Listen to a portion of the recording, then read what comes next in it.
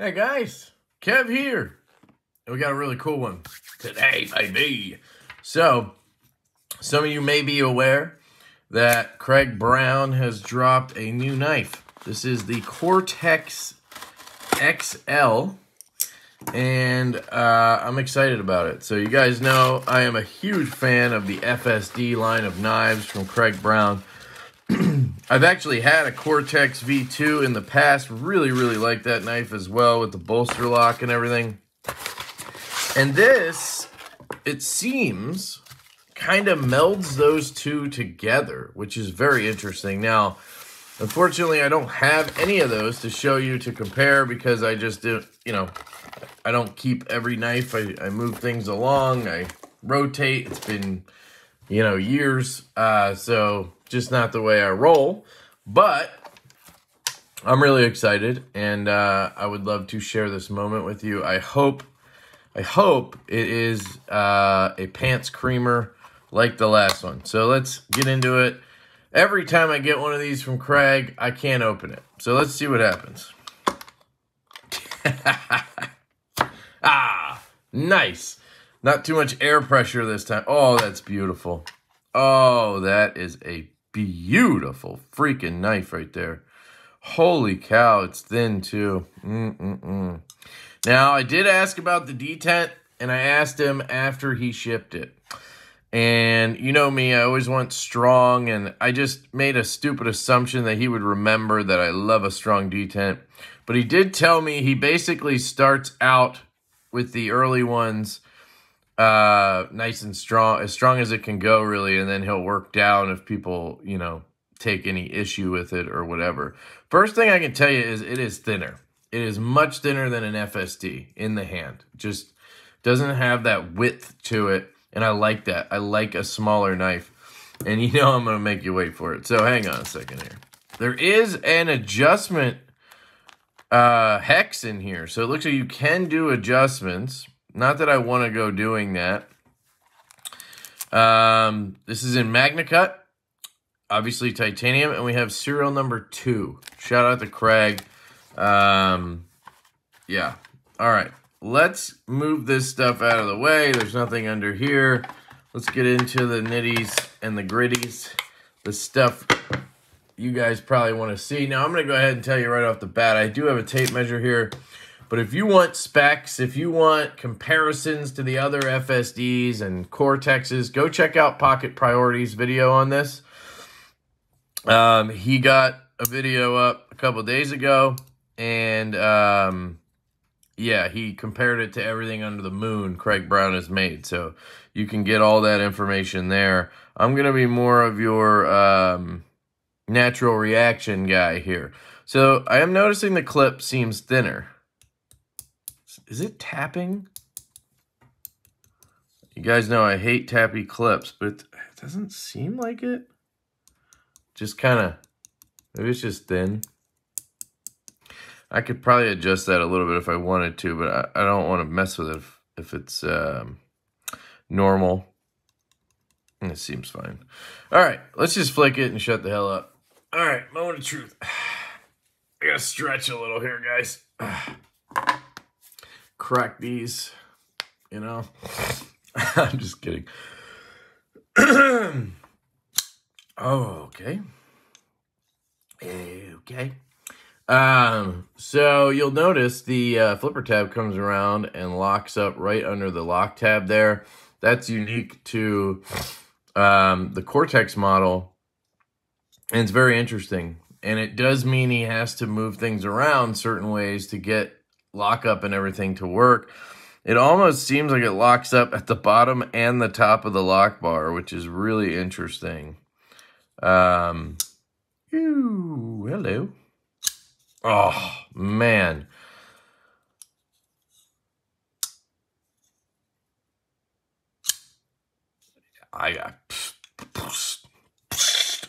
It feels good. It feels good. This is a thin knife, guys. It just feels so different. Now, left-handed, I don't have like a clip or anything like you guys to grab, but I do have plenty of scale, so. Oh, man, that shreds. This lock tab is in a weird location for me. You know, I'm used to, I want to get it right here. Like, I want to get it right here, but it's up here. So I'm just getting used to that. Man, it's freaking nice, though. Look at that hollow grind, man. He does these by hand, by the way, in case you didn't know. Craig does hand ground hollow grinds. And it really shows on this model because you have that thin stock this time. The FSDs are much thicker, I think. And damn, that's thin. And then you have MagnaCut. I don't know what he runs his at. But... Ooh! I saw Dan over at Pocket Priorities having some issues disengaging. He was kind of like hitting it right here and then double clutching. But my instinct right-handed is to go like right here. So if you just come in like right here, I mean, it's clearing. So that's honestly fine. I think most people will get used to that. Try a front flip. I don't know if that really... Yeah. This knife isn't really designed for front flipping, I would say. Right? I don't think it ever was. I think it's designed to be a reach around. That's how it's designed. It's like it's like a back flipper tab. It's not meant to be brought up top like this and flipped around. It's meant to be grabbed and reached around. That made no sense. Yeah, I would say I fucking love it. Yeah, I would say the only thing that's kind of catching me off guard at first here is the lock bar. You know, I don't know. I don't think he can shift it because of the design with this tab here. I don't know if he can shift it. Honestly, you know what would be sexy as hell? Would be a non-flipper, right? So you do a non-flipper. This could come down a little bit. You could add the tab here. Yeah, but then you got to be able to access to flick. So, yeah, I don't know. I mean, it's kind of just a game of inches when it comes to where to put stuff, right? That tab is like right there. Look at that. That flipper tab's actually out of the handle, which is interesting. This thing is gorgeous. Man, ergos. So back here, super comfortable. Choke up, super comfortable. You know, obviously I'm going to choke right here where the handle is, where that thick part of the blade is. That's where I'm choking up. That's your choil, right? You're not choking up here. There's, I mean, unless you have huge fingers or something, I don't know why you'd be up there. You just pull back down here. It's much smaller than I thought it was going to be. I was a little worried after seeing people post comparisons. I think people were taking screenshots from Dan's video. And, you know, they're like, it's bigger, it's longer than the Cortex, it's whatever. But no, man, I mean, it is probably, but it's a smaller knife. It's definitely not big. I was gonna, like, I had it in my mind already to suggest a mini, right? But I don't think it needs that. I mean, large glove size hand, right? Like, it's gonna be on point with like a stout or something. It's probably gonna be a little bit bigger in the handle. Yeah, so you get a little more blade and a little more handle. So it's probably a 3.5-inch blade. I would venture to guess it would have to be, huh? So it's coming in at 3.25, which is interesting. But if you come back here, it's 3.5. Overall, just under 8. What the hell? Because this is 3.3. Let's flip them over the proper way, shall we? No contouring on the Cortex. So, yeah, 3.3. closer to 3.5, but not by much. It's interesting. Just under 8. 7.5. So I don't know what's happening there. It's that little bit of extra tip, I guess. I don't know. But the ratios look fantastic. So, you know, it looks great. Feels great. That was me. Flicks great. I mean, it's really however you want to disengage it. Even if you just let it kind of, yeah, like I'm not really, let it hit there. It'll still clear because he has a ramp or something there, right? You have to come up way too high for it to get double clutched. So, yeah. This is going to depend on the person there, right? We have a little bit of play. So let's see. I don't really feel anything up and down. Yeah, there, I see how he's getting caught there a little bit. All right, let's take a look inside, huh? Why not? What is this, T8? Is this a T8 or a T10? It's usually a T8. Oh, yeah, that was loose already. Okay. I just want to see what's in here. Usually disassembly is super easy for Craig's knives. So, might as well take a peek. T10. Yeah, T10.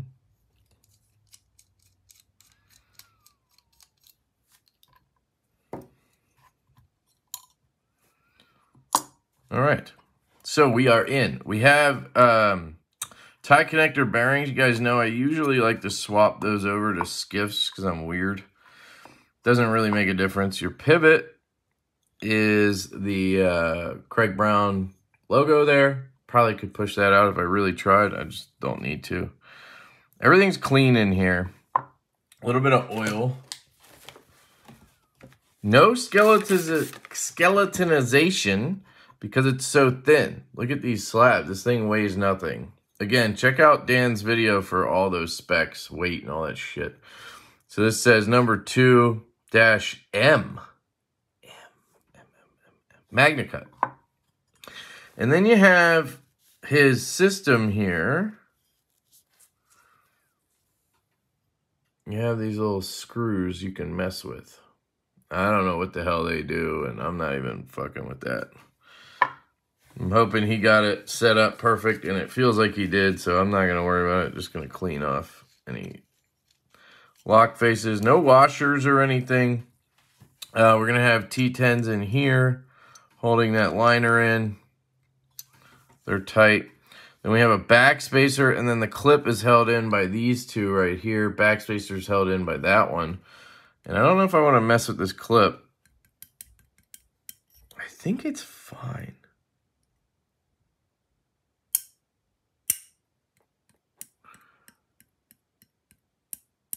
I don't know if that's just...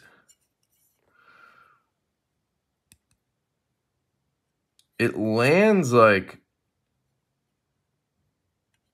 I don't know. Like that one side lands a little bit off the pad or something. I think ultimately it's fine. I don't think it's a great idea to be going around bending these clips. You know what I mean? Maybe we could get it off. Let's just see. Can you get it off without... See, that's the problem. So for those of you who want to see, we might as well show it. There's a screw there. And your back spacer comes out. Then you have a screw here. And a screw here. And your clip comes off. And that's what it looks like underneath. So before he had like Blaine Washington and everything under here. He didn't do that on this one. I don't think it really needs it. But that's what that looks like. And then here's the clip. So it is much thinner than previous ones. And yeah. I'm afraid I'm going to snap it. So I'm not going to go further than what I just did. Just flex it a little bit. See if that does anything. But I could see if you have thick pants or something, it's possible this clip could bow out and start tapping a lot easier than his previous ones. But I have no proof of that. And I'm not too worried about it myself. Let me just make sure this drives in. Yep. Now, just because it seems like he did the same thing, I'm going to take T8, yeah, T15. Right. Just to be safe, I'm going to give it the extra snuggies here with the Weeha. Yeah, it's still doing that. So that's, I think it's me. That's what I'm going with. It's me. So, no biggie there. Let's drop this guy in. It's all lined up. Yeah. Oh, wait. I want that T10 back. Get so many. All right. So everything's back together. I'm not going to take the liner out, but you could take the liner out if you wanted to. I mean, you could also adjust the detent that way if you wanted to bend this, but I don't know why you would do that. Probably not a great idea. Definitely not recommended. I'm just saying. You could, you know what I mean? All right, let's see. 3/16, 1/16, Skiffaroonies. You guys know, big proponent of Skiff bearings. You're going to want 3/16 pivot. And then you're going to take 1/16 balls. Okay. And that's how you're going to end up there. You can get those at skiffworkshop.com. There's a link in the description. You can use my code, LeftyEDC. That'll save you some doll hairs when you're checking out.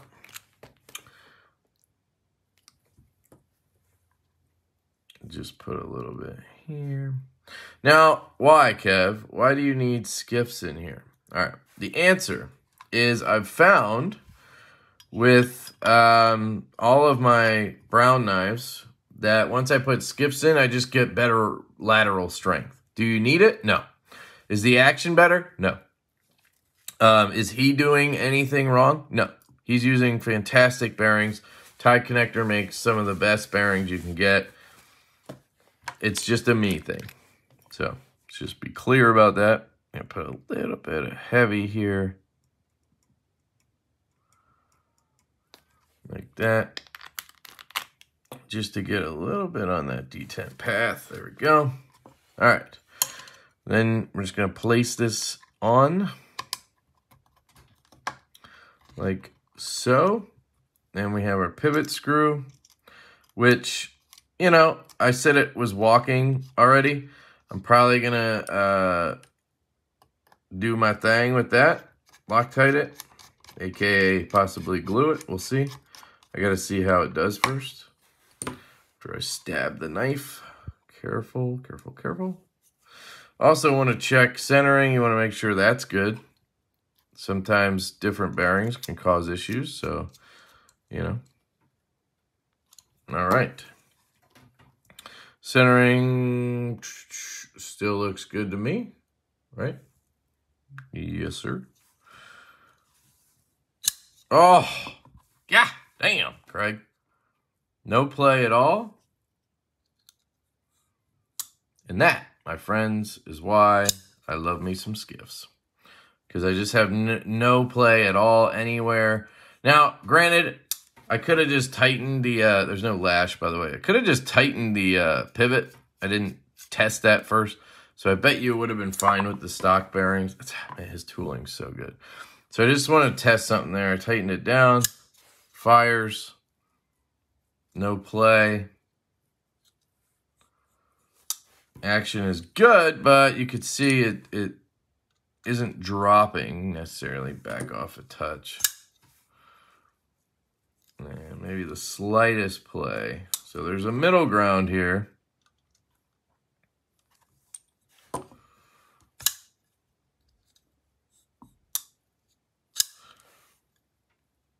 Perfect. But you have to understand, the skiffs are going to break in.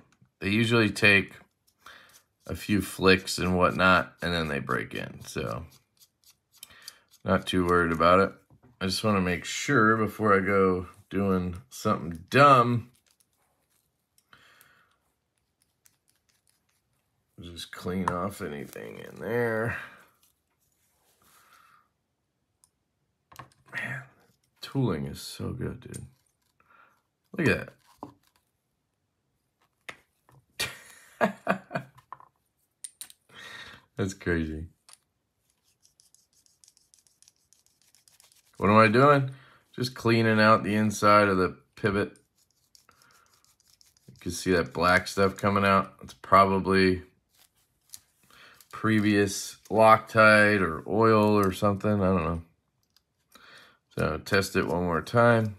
I love his pivots, man. Look how long that screw is. It's just beautiful to me.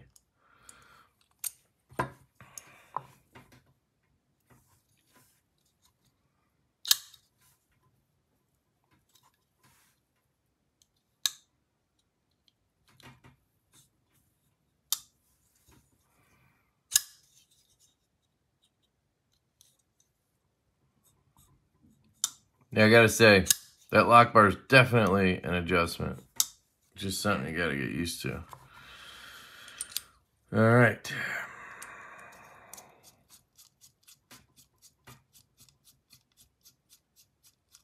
Jesus, so much screwing and unscrewing.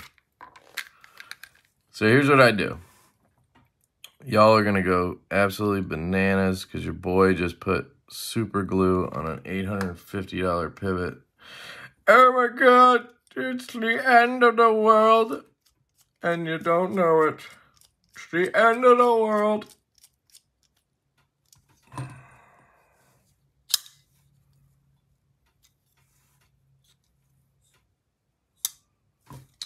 So, dead centered, no lash, locks up, has no play, has no up and down, clears, very smooth closing. And that is without any break-in on the skiff bearing so far. So I'm pretty sure once I work that in a little bit, it's going to just get droppier and droppier as we go. I could be wrong, but that's been my experience with the FSDs. So I'm going to play that out here.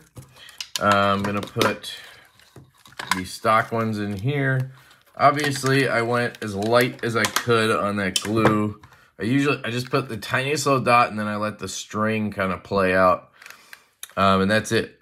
You know, I'm not putting globs in there. And I mean, you have a captive pivot and then you have a very long screw, really good tooling. I seriously doubt I'd ever have a problem getting it out. But best thing to do is to wait. Don't try to start taking it out right away. If you just put the glue in, that's when it can get iffy. Because it's like half cured and just, trust me, not worth it. I'm just cleaning up while it Loctites, then we can flick it a few more times and see what's up. So what do you guys think of this one? What do you think? I love it. This is going right in my pocket. I guess I should test that, huh? Let's test that. Another stall tactic. So I have pretty slim pants on. Oh yeah, look at that. Just pop right in them pants. Pops right out of them pants. I mean, it's real easy to take in and out of the pants. Like a little too easy. But I do have very thin pants on today, so we'll see once I put on some thicker pants. You know what I'm playing? The flipper tab. So let's talk about that. I think the jimping could be a little more aggressive because it's good. It's good. I don't know, but it doesn't like catch your finger like crazy. I could slide off. See what I'm saying? But if I pull on it, I'm ripping. Man, I love this freaking design, dude. You know I'm a sheep's foot whore, and this is a sheep's foot, and it is beautiful. Man, you can grip it here, you can grip it here, you can pinch grip it here, you can, oh man. Should we cut something? Should I cut some stuff? Look at that action, dude. Again, no break in yet. Give it some time. If I push a little here, let that ball eat up some of that KPL heavy. Watch what happens. Kind of do this move.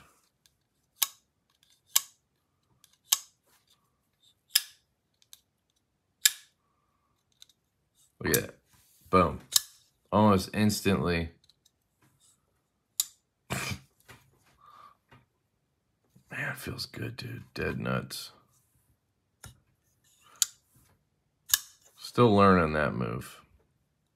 Yeah, no play. No rock. Nothing. What am I doing there? I think I'm grabbing, like I'm literally grabbing that corner there.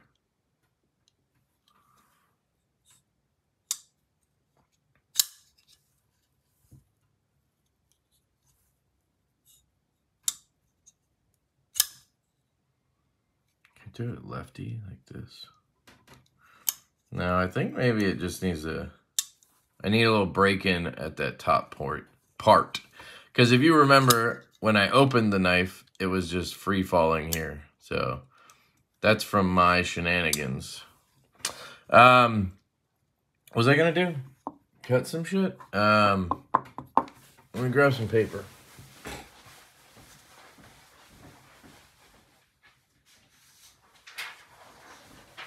All I have is like notebook paper, but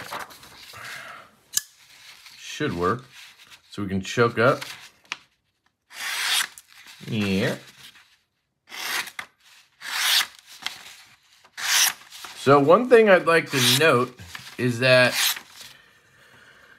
the FSDs I got in the past, I think it's just how thick the stock was. I never had a great time cutting with those. Even though they had a great hollow grind and everything, I never loved the cutting on those. This is freaking amazing, dude. Look at that. Wonder if it would shave hair.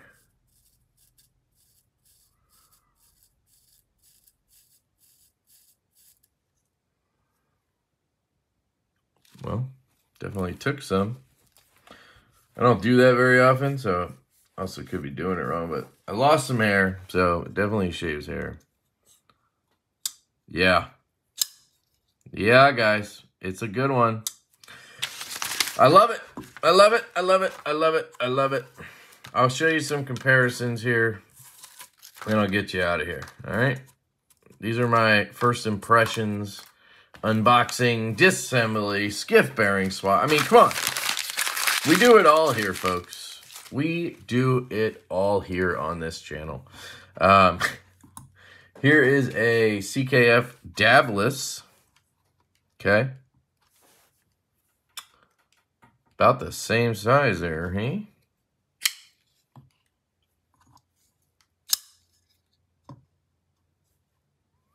Very similar. Just a little bit longer on the blade there on the Cortex. Mini Tempest. Very similar-ish knife. Brian Nadeau is a master of blade to handle ratio, so you're just never going to see a knife with the same blade to handle ratio, but it's close. I mean, it's close. Just a little extra handle on the Cortex, but you don't have a choil on this, so there's a trade-off. Here's my Strix Custom, just to flex a little, I guess. This is my coolest knife. Very similar in size as well. And this is like, I think 3.3, 3.4 inch blade. Very similar there. So you get the size, right? You got it. You got it. We did the measurings. Did all that stuff.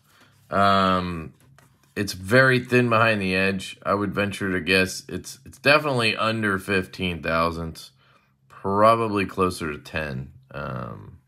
Very nice. Action is beautiful.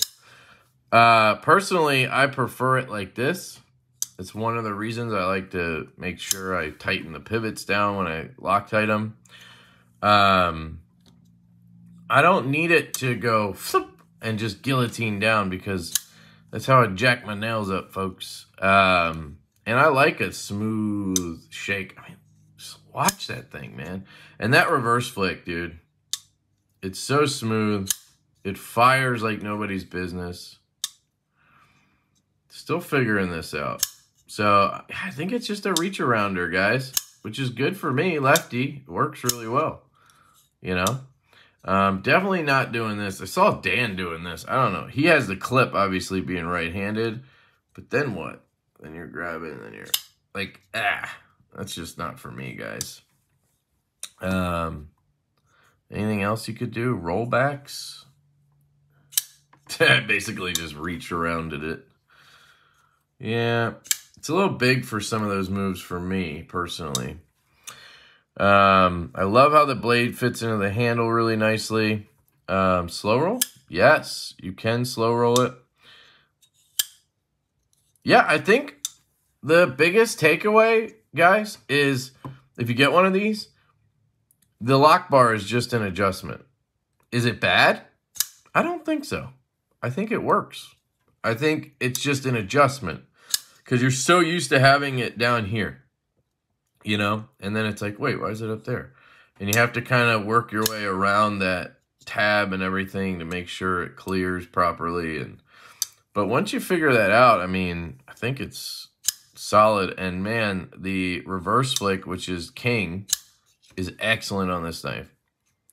Ergos are fantastic. So I'm going to go ahead and say it. It's a goddamn pants creamer, my friends. It is a pants creamer, and I love it. So there you go. That is the Craig Brown Cortex XL unboxing, disassembly, bearing swap, first impressions, shenanigans. Yeah, that clip's fine, guys. That's me. It's in my head.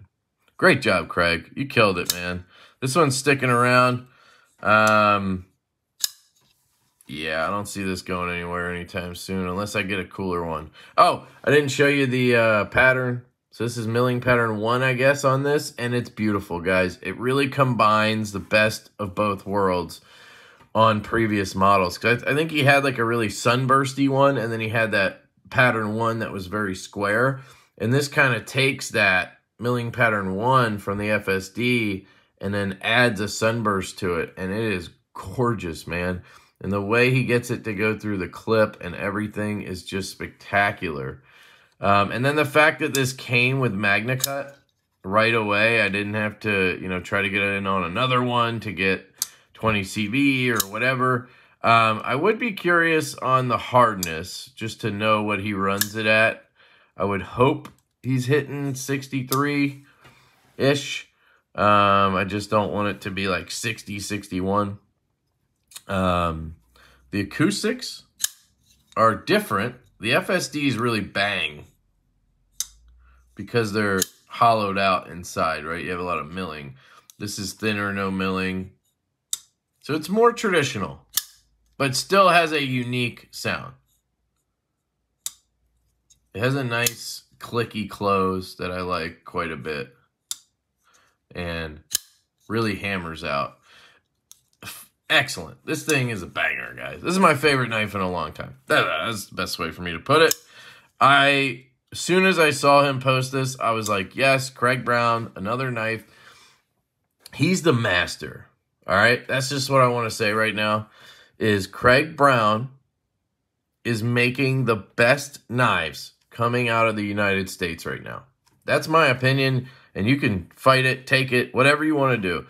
But the craftsmanship, the details, the price point, the quality control, right? The materials, and then on top of all of it, the uniqueness, the not same, right? I don't know how to say that better. The uniqueness of his work, you know, it's just on another level, right? Like we all love the Oz Machine Company Roosevelt. I love that knife. Okay, I want to get another one. If anybody has one for a good price, let me know.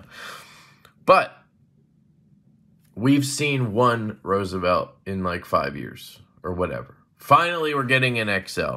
Craig, every year, has a new freaking banging design that everybody wants.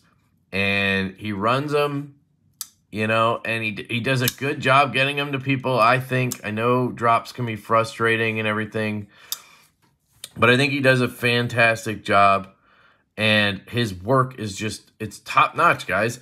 It's hard to explain how damn good Craig Brown's work is. There's not many people on this level.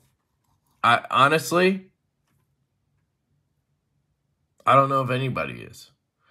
You know, Koenig is awesome. Oz, awesome, right? You know who would be right there? Grimsmo.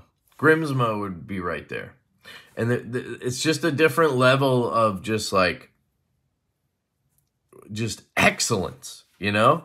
And Craig's the guy, man. I love his shit. So anyway, I'm going to shut up.